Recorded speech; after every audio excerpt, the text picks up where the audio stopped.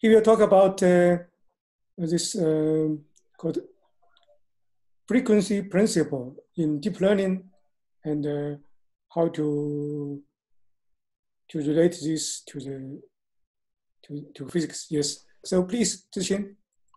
Okay. Can you hear me, Haijun? Yes. Okay. Thanks.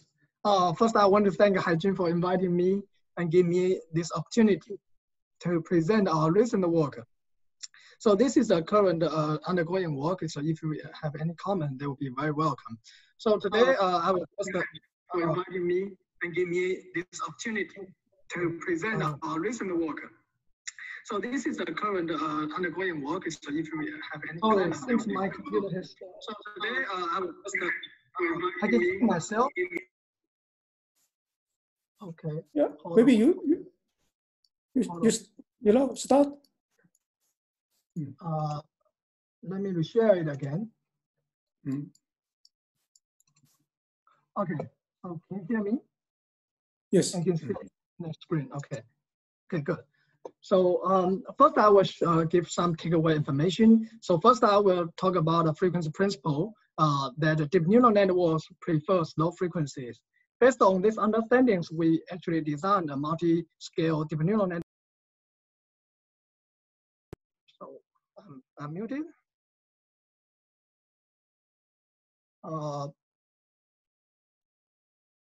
Right now I'm muted or not?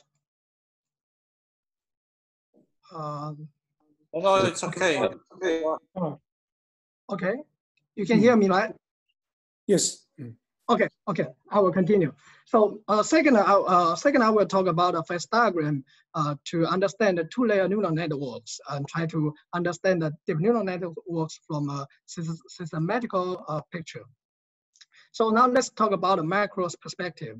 So as we know that John Neumann has said, with 4 parameters, you can fit an element to a curve, and with 5, you can make him wiggle his trunk. So in physics, we always try to use as less parameters as we can to fit a model. But this may be not true in the deep learning. Now let's take an example.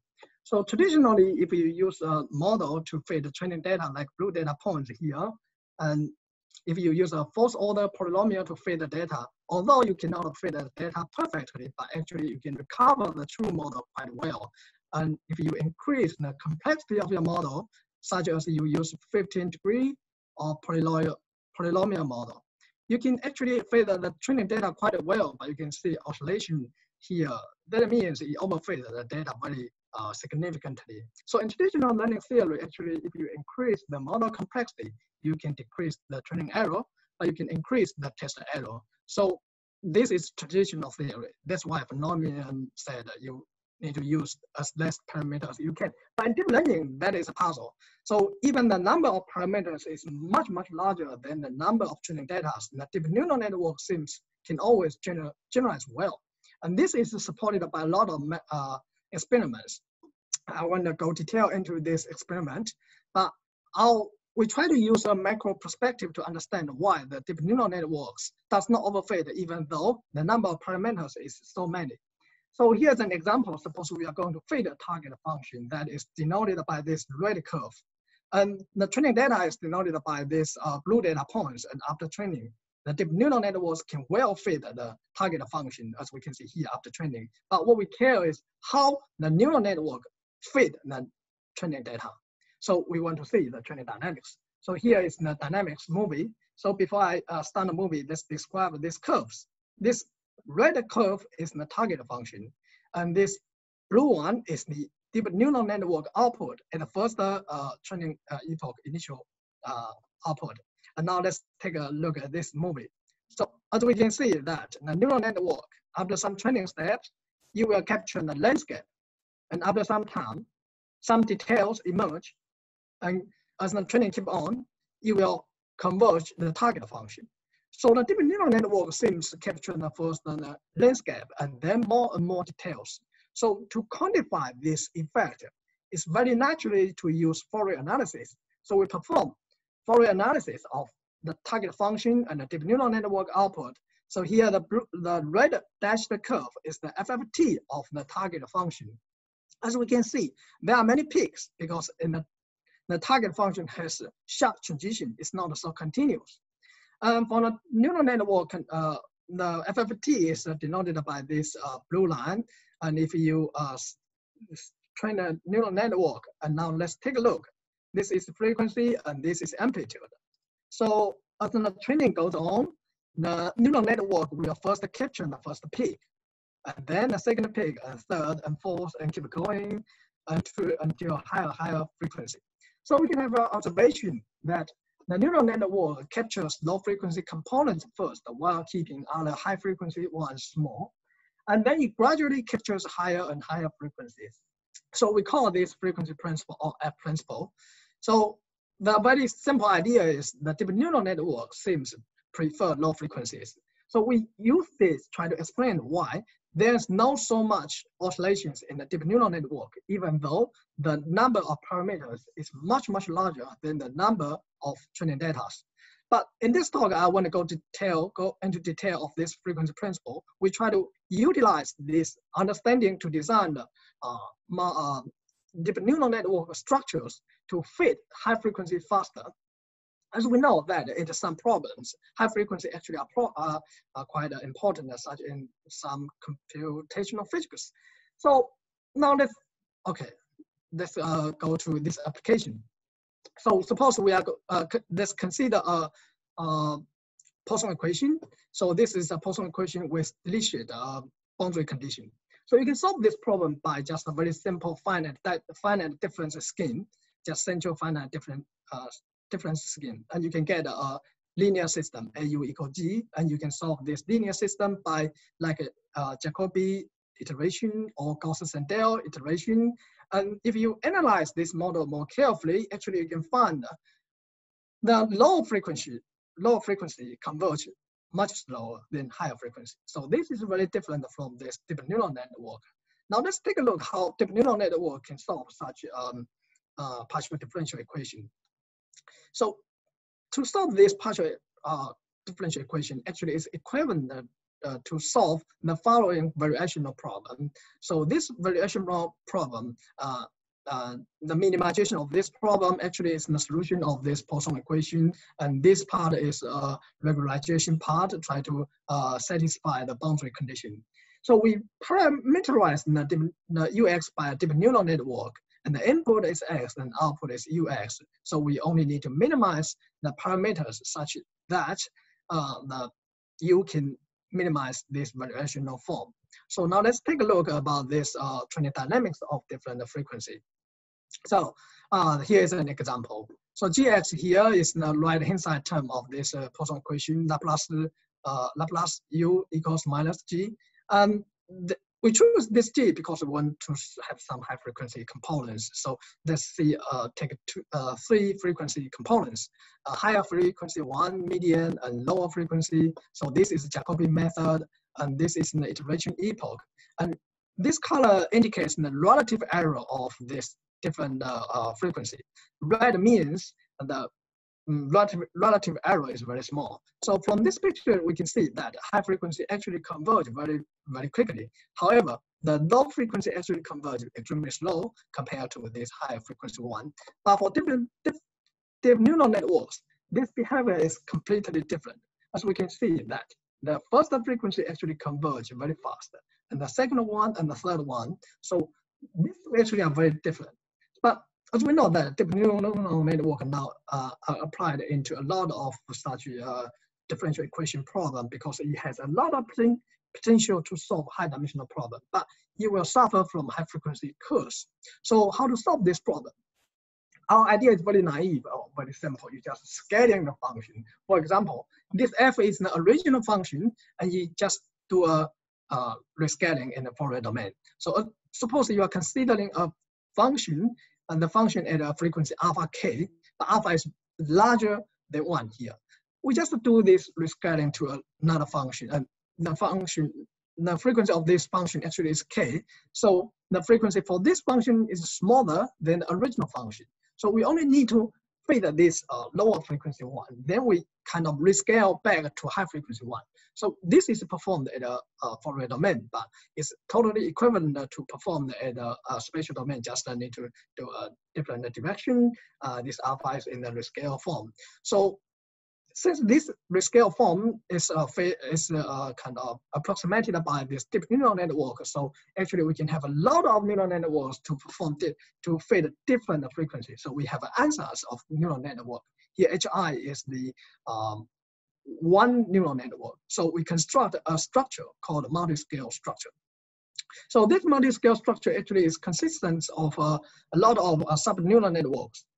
So in each sub-neural network, it receives the input x, but with a kind of rescaling factor, x, 2x, until nx.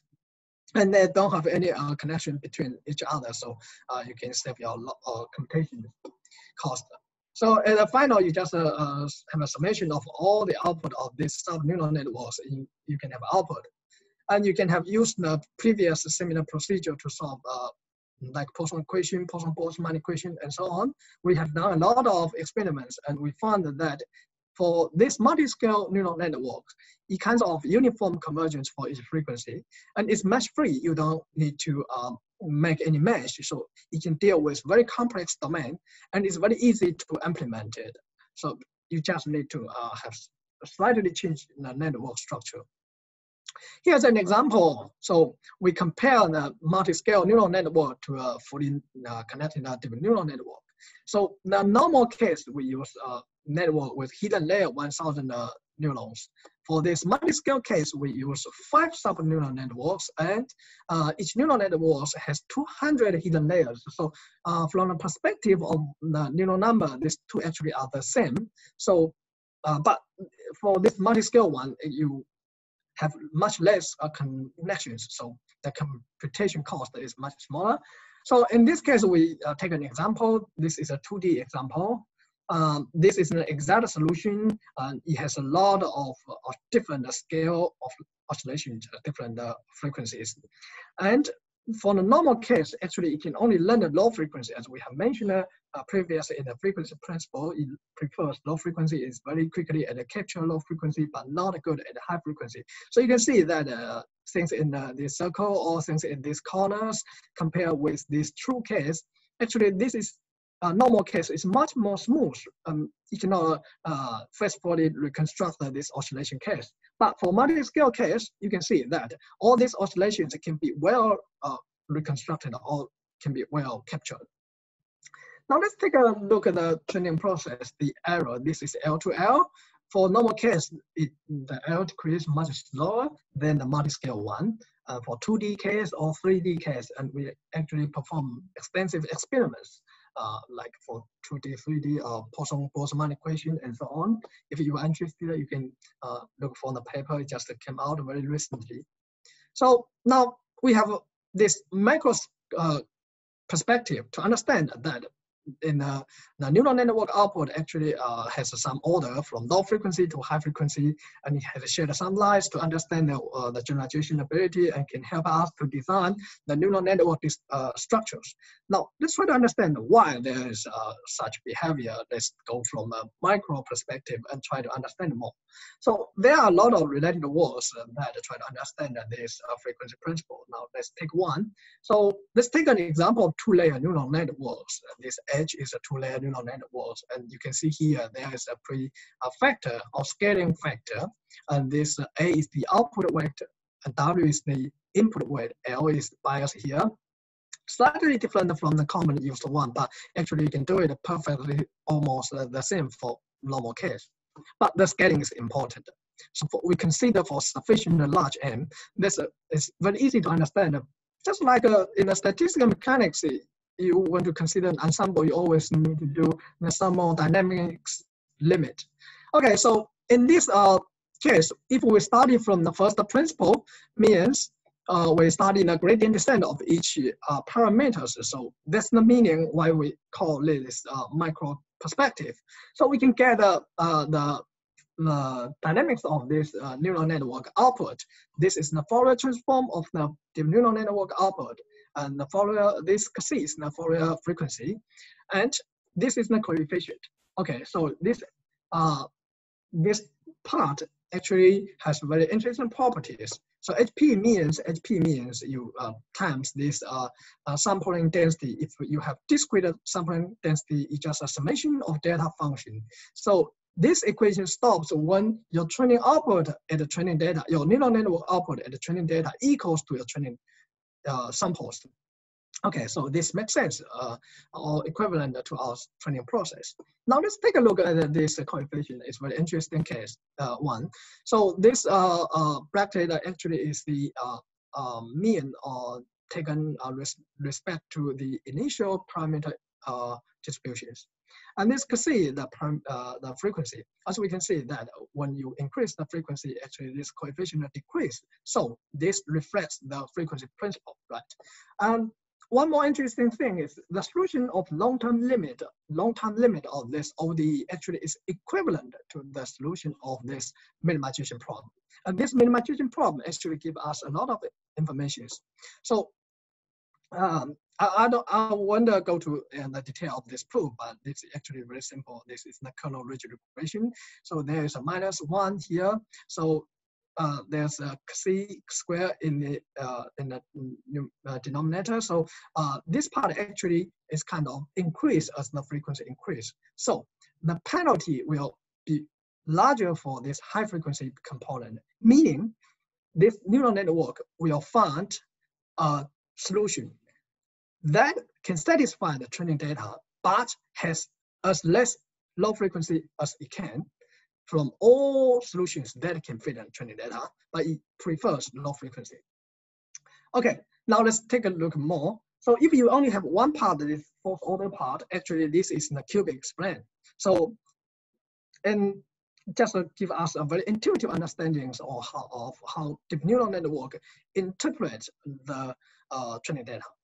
And if you only have this -2 term, this is the linear split. So now let's take a look at here. So if you have different parameter setup, you actually have different interpolation results. So it's very important to study the different parameter regime. So we are going to understand this different parameter regime. So we're going to draw a phase diagram for neural networks. As a first step, we will try to do it for two-layer neural networks.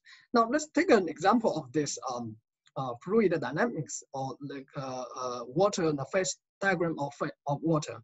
So as we know that you can see the index, the coordinates like a pressure or temperature, and you can draw a phase diagram for water. And we can benefit a lot from this phase diagram, because like in this part is solid and this part is liquid. They have a lot of similarity, dynamic similarities. So if you know some point in this liquid and you have another point of liquid, you know they must have some similarities. So that's the kind of starting point or motivation of why we want to draw a phase diagram for neural networks. So we consider a very naive model. This is the two-layer ReLU neural networks. So we consider a very general form of neural network. You have a pre-scaling factor, the input weight and output weight are WK and AK. You can consider high dimensional case, and the initialization, this AK is initialized by Gaussian distribution with standard deviation beta-1 and WK beta-2. And we train this neural network with mean squared error.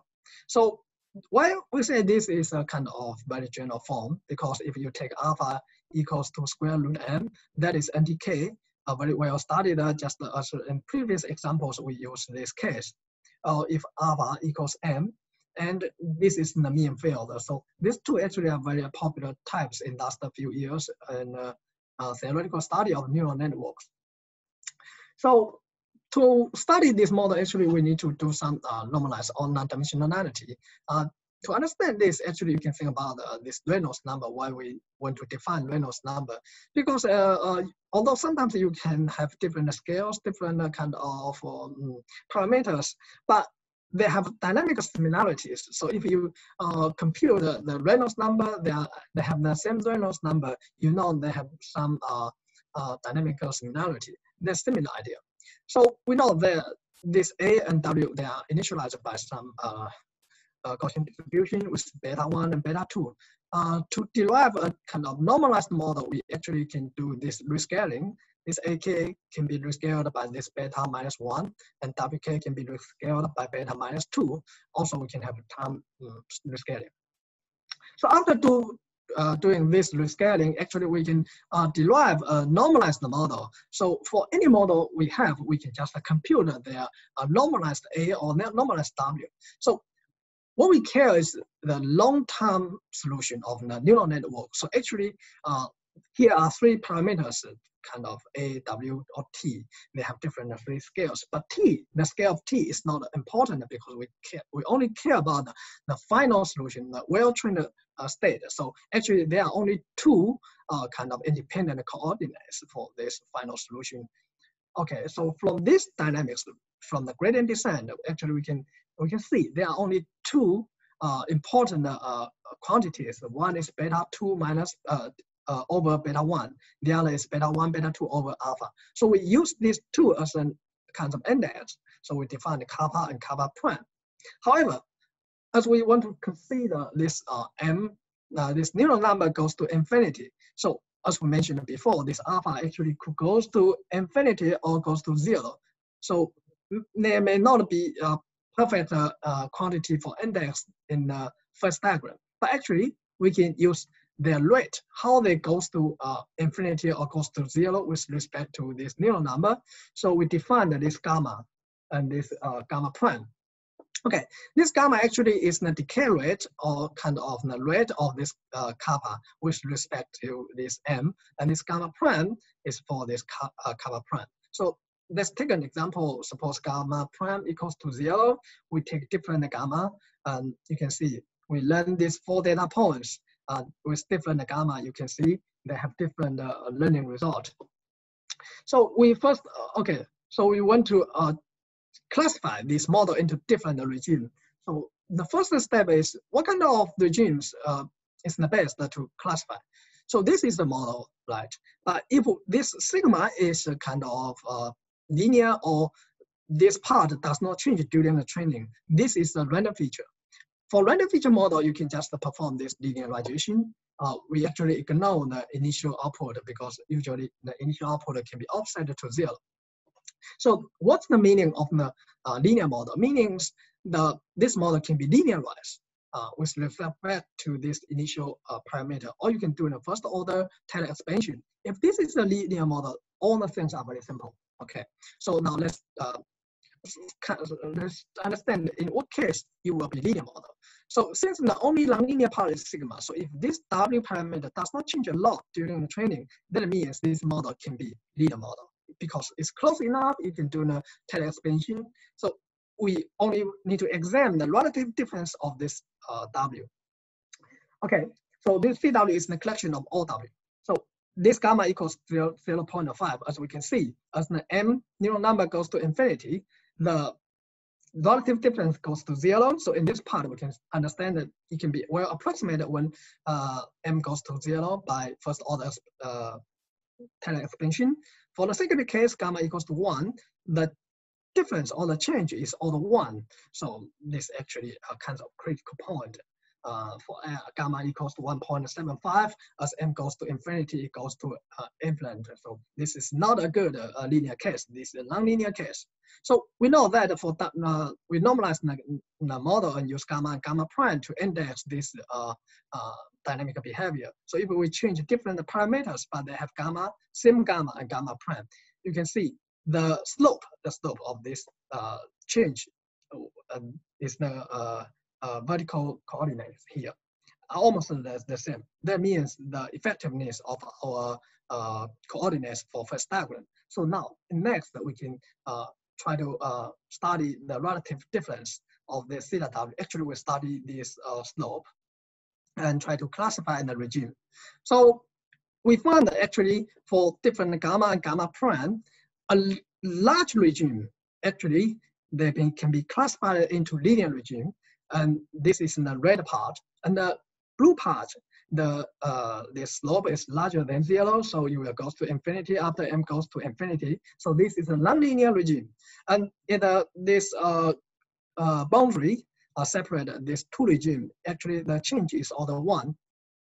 So we actually have a very simple way to classify the neural network into a very simple phase diagram. But this is very important because, as we can see here, so a lot of other studies actually study the behavior or the properties of the neural network dynamics, and like this NTK or mean field or some other works like Professor Winanyi's work, a lot of other works. But actually in this phase diagram, they only study at some point here or there. And we already know their studies has a lot of similarities, but actually we don't have a kind of conclusion picture to understand why they have a similarity or are they in the same regime. So this work actually kind of as an initial step, I try to understand that this phase diagram for two-layer neural networks. And in the future work, we try to understand more about this more deep neural network, not just two-layer, and try to figure out the phase diagram for the neural networks. So finally, still the takeaway information, and if you are interested, you can go to my website. And the key point here is the frequency principle about this low frequency preference and some network structural design, and finally a phase diagram for two-layer neural networks. And thank you. If you have any problem. Zhiqin, thank you. Yeah. So there is a question in the question and the answer. Mm-hmm. Can you see? Yeah, I can see it. Yeah. Okay. So yeah, today I didn't go into kind of. Maybe you first read the question. Okay, I can describe the question first. So the audience said many talk about a curve fitting. However, we know deep neural network or machine learning was not designed for just a curve fitting. What people really care about in deep neural network is generalization power. How do you relate the generalization power to your frequency analysis? Okay, I didn't show the result, but actually we have other results for this. Okay, so let me relate it to here. For example, here. So you can also perform this like Fourier analysis for like a classification task. Okay, here's an example for MNIST or CIFAR-10. You can use a fully connected or convolution neural network. It's also okay. And you can perform this Fourier analysis from this mapping from image to the label. And you can pick a direction like a principal, first principle direction to see it. You can see in such task, actually low frequency still dominates. So these red data points are the training data, and this green one is the owner data. You can just perform Fourier analysis. And the neural network fitting actually may fit in the low frequency very well, but in high frequency, it has slightly different. So since the low frequency preference of the neural network is consistent with the low frequency dominance of the data, so it can fit well and the generalization is good. However, for other tasks like this parity function, it has very different behavior.